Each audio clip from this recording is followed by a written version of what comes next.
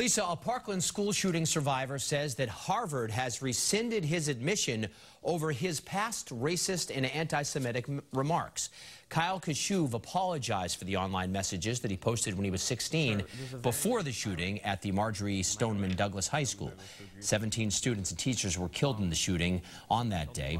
Unlike some classmates who launched a youth movement against gun violence, Kashuv was in favor of gun rights and gave speeches in favor of arming teachers. Harvard says it does not comment on the admission status of applicants.